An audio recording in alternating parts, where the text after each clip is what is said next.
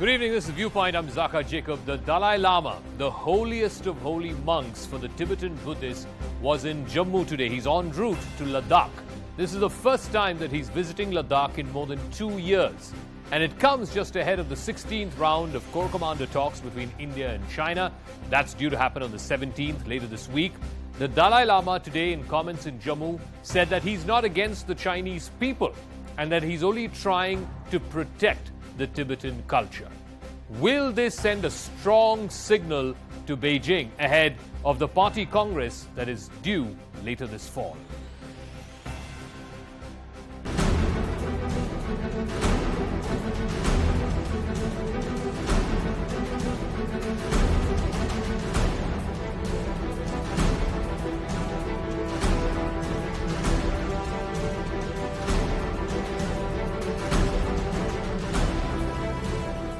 Now more and more Chinese now realize Dalai Lama not seeking independence, but within China, within People's Republic of China, meaningful autonomy.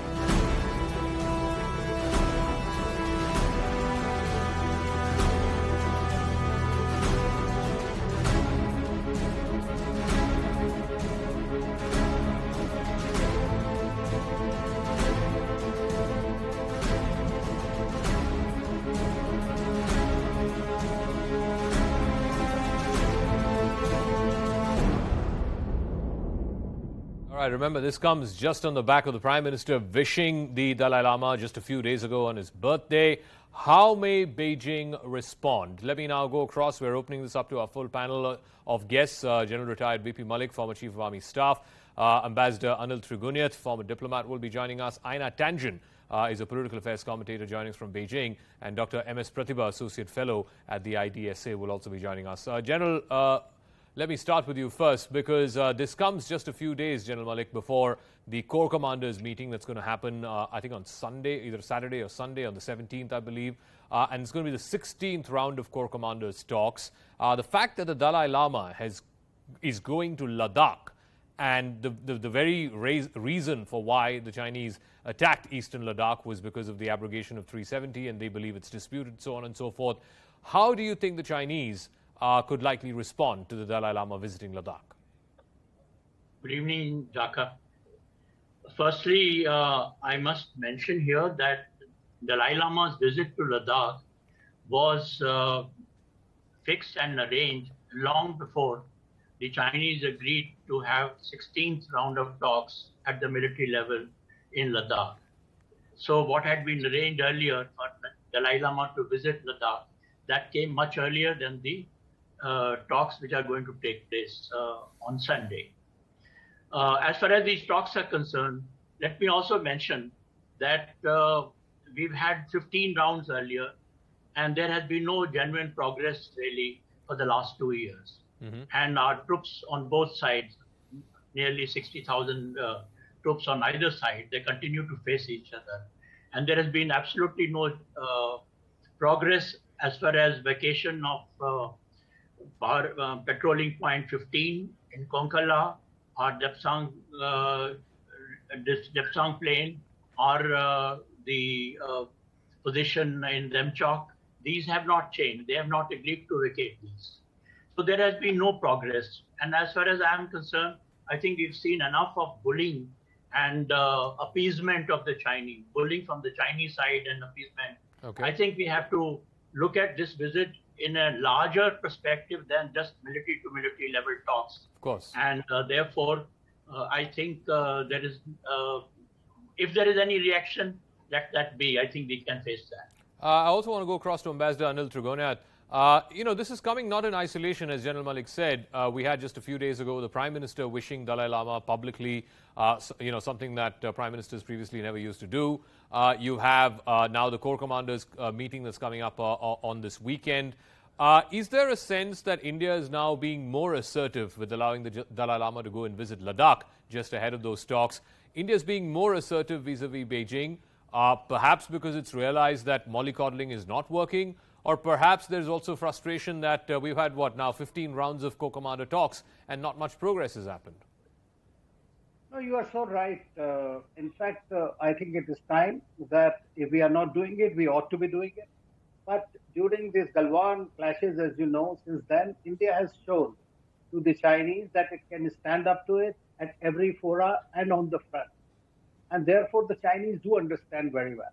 Now, these talks also became a continuation after Dr. Jaishankar and Wang Yi met on the sidelines of the G20 recent meeting of the foreign ministers. But I think that they all, and India has very clearly said that it has to be a package deal and that they have to vacate on the premise, on the places where they are and go back to the normal, whatever agreements have been done. But as far as China is concerned, you know, I mean, they should be the last one talking about this, whether it is Dalai Lama visit to Ladakh or whether anything else that we do within our own country, whether on the G20, where we're going to hold those meetings, is our prerogative. So China absolutely has no say. Of course, they'll continue to make noises. And as far as this is concerned, you know that the Dalai Lama has just said that he wants his autonomy, and rightly so. I mean, correct. Since 1950, since the CPC or the Chinese PLA really went into Tibet and forcibly occupied it, so that remains an unsettled issue. India does not talk about it because we still believe in one China policy, but then they don't believe in one India policy because they all the time keep, they are sitting on our territory of Jammu and Kashmir, which was parceled out to them by the Pakistani. They are sitting in Ladakh. They have been intruding everywhere, wherever they can. So borders have not been settled. So as far as India and China are concerned, I think they will be advised better not to talk about these things. Okay, I want to go across to Einar Tangen as well. Interestingly, the comments that the Dalai Lama made when he was in Jammu today, he said, I'm not against the Chinese people and the Chinese people are not against me. What I'm seeking is merely autonomy, not independence from the People's Republic of China. How may these comments be viewed by the Chinese state in particular and the Chinese people? Well, the Dalai Lama has long been an advocate for some sort of independence for Tibet. That's, you know, he's outside of China. China repudiates that. India's already agreed twice that Tibet is part of China. You know, as I said, he can say what he wants. Obviously, the political establishment wants to enlarge the playing field by throwing Tibet into the mix. But I don't think that it'll necessarily help with any kind of settlement of border issues. At this time, needling China or China needling India is not constructive. I think the best way is to reestablish trust. If you can do that, then there can be some progress. But at this juncture, after a number of years, trust is very short. I don't know if you've seen these comments from Kevin Rudd, the former Australian Prime Minister, and he, as you know, Mr. Tangen, is a big Sinophile.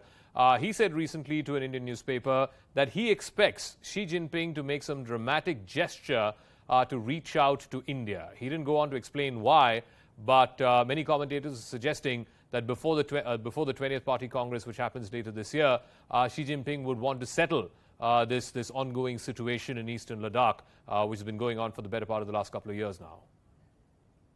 Well, I think that's probably a mistake. I mean, the Beijing government tends to be long on planning. They're very cautious. They like to play out every scenario before they do something. And they're not the kind of establishment that just one man makes a decision and tries to do something. I mean, this has to be a collective decision. It would not be seen well within China or around the world if it's just, some sort of arbitrary gesture. So Kevin is, yes, very informed. He was Prime Minister of Australia, but I don't necessarily know that that's correct. I haven't seen anything or heard anything. Dr. Pratibha tracks China ties very closely.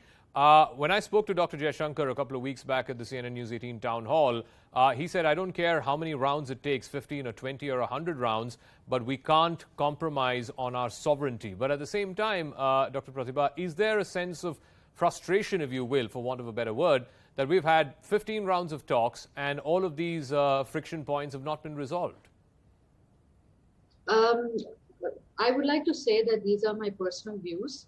It doesn't reflect government of India or the institute that I work. There is commitment to talk to Chinese about the border issue and persist with the Chinese. I think there are understanding that these are going to take some time, but I think the frustration comes with the understanding that China cannot view whatever is happening in the international system as something can make India-China relations normal. So I think the Jaishankar's view, I would say, reflect the broader understanding that there cannot be any kind of normalcy unless and until there is some kind of, the situation in the border eases. Okay. General Malik, the view from Beijing is everything that India is doing, they are viewing it as, India is just going closer and closer to the US axis, whether it is through Quad, IPEF. Today you had the first summit of the I2U2, that's India, Israel, United Arab Emirates and US. So the way Beijing views it, India is pretty much an ally of the United States, even if it is not by name. That is true for both sides. While I agree that India is moving closer to the Western world, and there has been greater cooperation starting with Quad onwards, but then so is the case as far as China and Russia are concerned. We are also noticing that China is moving closer to Russia. And another thing I must mention, Zakka, China has not stopped supporting the terrorism from Pakistan. In fact, whenever we ask for any well-known terrorist to be declared as a global terrorist in United Nations, they have blocked that. So their policy continues to be anti-Indian as far as terrorism is concerned. And then, as I said earlier, unfortunately, we have made no progress at all for the last 2 years, although the tension on the border started more than 2 years ago, 2.5 years ago. But then after the initial gesture from both sides, where we withdrew to some extent, there have been absolutely, once they had secured the Kailash range, thereafter they have made no progress and not shown any willingness to make any progress. How worried, Ambassador Trigonian, should India be about this coming together, which many are saying is an inevitable coming together of Beijing and Moscow? Of course, India has its own independent ties with Moscow to the extent that we were the only member in the Quad which did not vote against Moscow at the United Nations Security Council or the General Assembly. If Russia and China are going to inevitably come closer together, should India be concerned about that? Well, I have a different take on it, Zakka. I mean, I don't think I have served in Russia twice, not once, and I know them rather well. You see, Russia is also a major power, irrespective of the fact that you may say it is a decimated over time or whatever it is. But they still have this superpower, at least the ambition. And therefore, even though because of the American pressure and the way the US policy has driven them into the Chinese arms to stop, so to say, and the partnership without limits or friendship without limits, the fact remains is that in the strategic mix, Russia needs India to leverage China, and that is very much there. You can see it in the SCO, you can see it in BRICS, you can see it in bilateral context, you can see it in the regional context. And therefore, I feel that while they will continue to go ahead wherever they have to counter the Western influence, but when it comes between Russia and China, because the Russians are also equally wary of the Chinese, because there have been problems in the past and there will be problems in the future. So I do not see that the Russia going all over. And we have seen it even during this Galwan crisis, and thereafter, the Russians have been ready to assist us throughout. Chinese did not want us, not only the Americans, the Chinese did not want us to buy the S-400, but we have been supplying S-400. Aina Tangent, after the Russia-Ukraine war and the limits of that war, even for a big power like Russia, you've seen Europe consolidating in a way that we haven't seen in a number of years. The idea of NATO is now very much alive and kicking. The sanctions are beginning to bite. And of course, yes, the war is still continuing. And Russia's initial aims of overthrowing the regime, the Zelensky regime, that had to be pared down now to just success in the East. Has that recalibrated Beijing's own position when it comes to Taiwan or possible, a military adventure vis-a-vis Taiwan? And is that also making Beijing rethink its own sort of strategic partnerships and friendships in Southeast Asia, in the ASEAN region, and also in Northeast Asia, vis-a-vis both Japan and South Korea?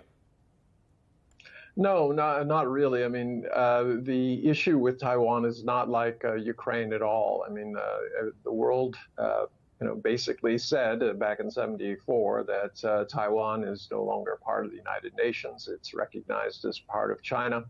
The issue is that there's a geopolitical game going on. The previous speakers pointed to the fact that it is a multipolar world. Unfortunately, you still have the U.S. and to a certain extent some European powers kind of clinging to this notion that they're colonial powers, that they can do what they did in the past, which is divide and conquer any kind of economic adversary that rises. Remember, India was 24% of the world's GDP before the British arrived. It was 4% after they left. It's very successful for them, not so much for India. And this was a tune that was repeated around the world. So I think most countries have to stand back and be very carefully calibrate who is winning in these particular issues. If it's United Asia, that is the greatest threat there is to this kind of clinging to a single pole power. If you want to have multipolarity, there's got to be dialogue. Has to be trust, but that trust has to be spread around, and it's not simply dictated by one entity, whether it's the United States, as the policeman of the world, or whether the U.S. is able to transfer that to NATO and have the Europeans pay for it. These are still the colonial powers. They're still used to dictating to other countries. So it's Question worth is, asking, will they accept it? What Vladimir Putin did, I guess that singularly contributed to the idea of that unipolar world, or the U.S. being the fulcrum of that unipolar world more than anything else in the last many decades. But I want to get a final word from Dr. Pratibha. I want to go back to where I started about the Dalai Lama.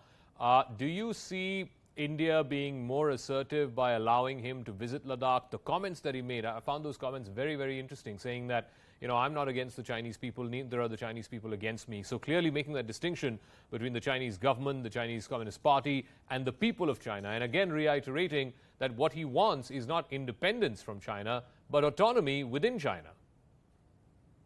Yes, I think he has made these distinctions before, that he doesn't, support independence. He wants more autonomy. But I think from the Chinese perspective, the Chinese don't believe. They see him with a lot of suspicion and paranoia. If you see their statements on Dalai Lama, it's not very kind. So I think Indian position always been that we, unlike China, we consider him as an honored guest. He has a huge positive following in India, and he's free to do some of his activities. So I think it is in some ways, even the Chinese statements is very similar to what they had told us, said in 2021, when Narendra Modi wished Dalai Lama his birthday wishes. So I think in some ways certain things are the same, and yes, you can make certain assessments that yes, if he's going to China, is it something different? But I think Indian government position is that he's a friend.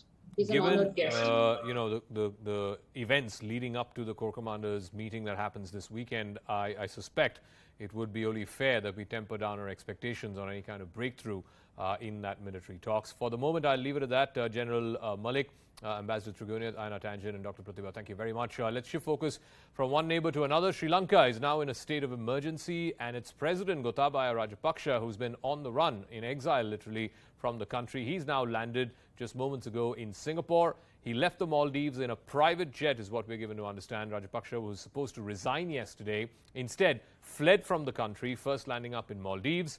The Speaker of the Sri Lankan Parliament, Mahinda Yapa Abeyewardena, has said that the Parliament will resume after 3 days once Rajapaksa resigns from his post. Meanwhile, the Sri Lankan opposition is likely to propose a new name for Prime Minister. Meanwhile, in a statement, Singapore has clarified that Gotabaya has been allowed entry on a private visit. Neither did he seek asylum, nor is Singapore granting him any kind of asylum.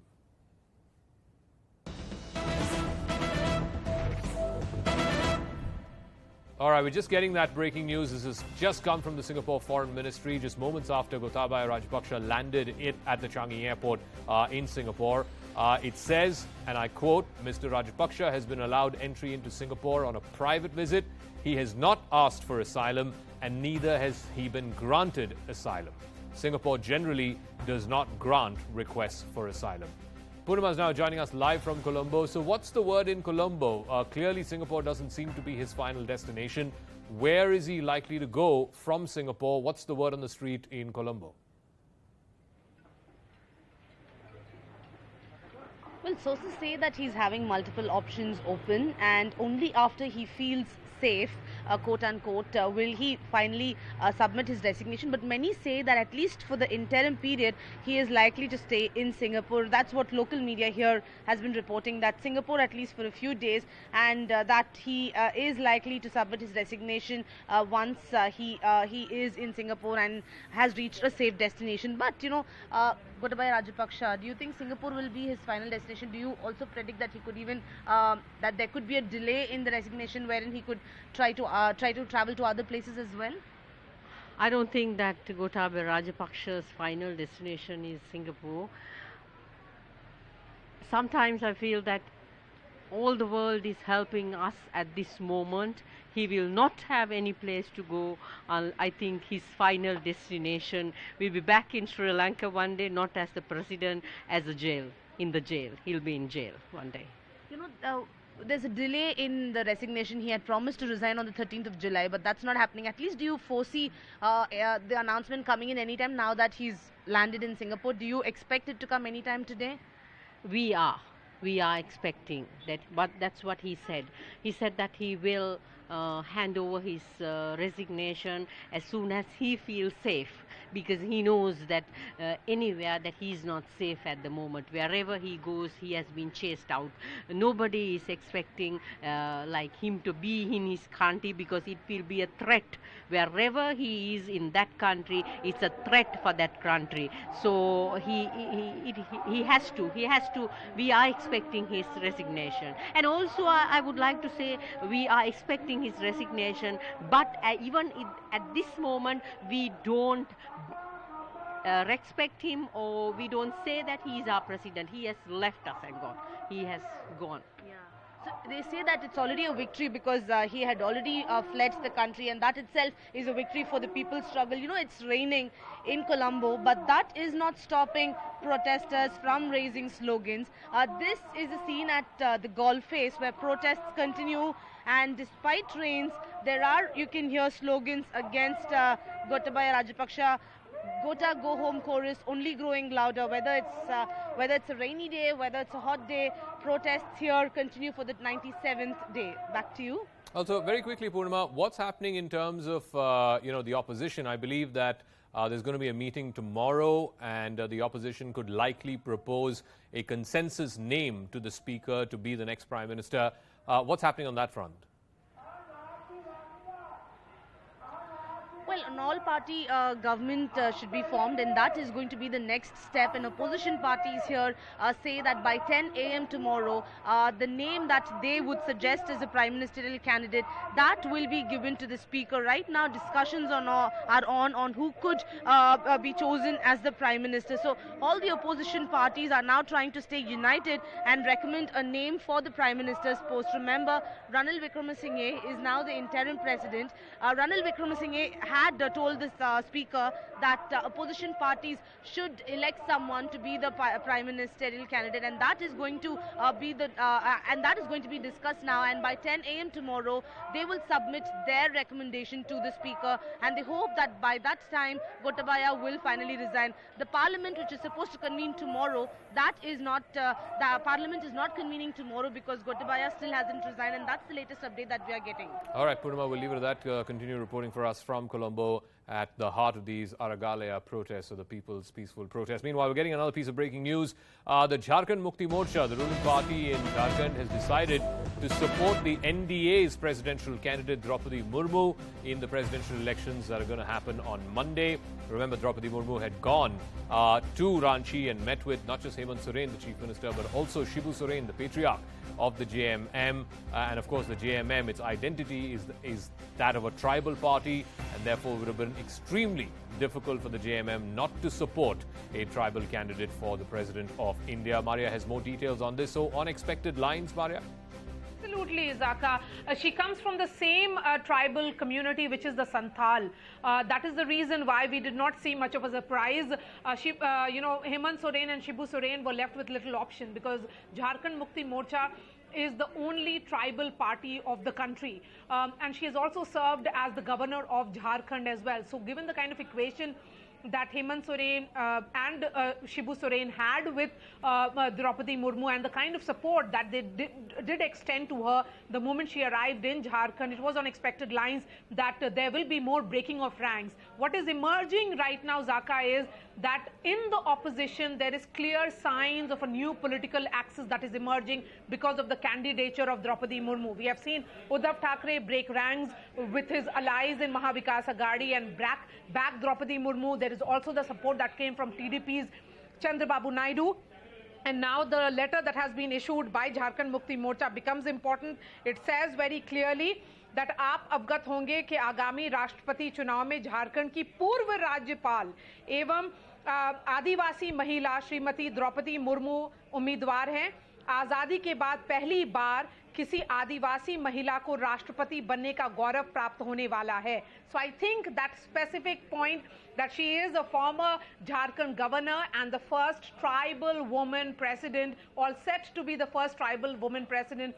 JMM taking this call and making that announcement 2 days before the elections on 18th. And very quickly, you said there are larger sort of political, maneuverings that are going on. Clearly, we've seen what's happened in Maharashtra, and now the Shiv Sena has also decided to back Draupadi Murmu. Now you have JMM deciding to back Draupadi Murmu. What are the larger political maneuverings that are going on behind the scenes because of this candidature and this election? Yes, so Zakka, on the day JP Nadda made that announcement, it did not really come as much of a surprise because in 2017 as well, she was in that short list, and then of course Ramnath Kovind had emerged as a dark horse then. What happened with the candidature of Draupadi Murmu is that many political parties do not want to be seen on the wrong side of the history because Yashwant Sinha is a former BJP leader. So for all those who are backing him, they would rather be on the right side of the history, and that is the reason why we are seeing all these maneuvering that is happening. Remember,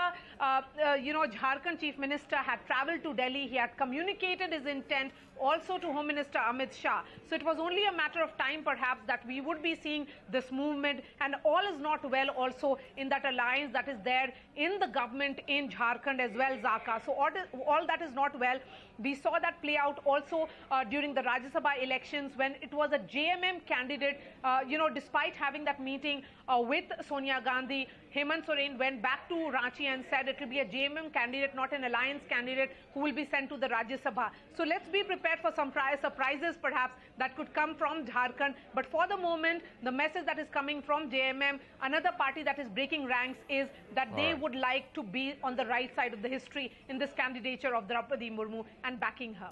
All right, we'll leave it at that. Significant decision this politically for JMM, and it could have ramifications beyond just this election cycle. Maria Shakil there reporting for us how JMM has now decided to back the candidature of Draupadi Murmu to be the President of India. With that, it's a wrap. In a moment, Akanksha will join you with biggest exclusive tonight.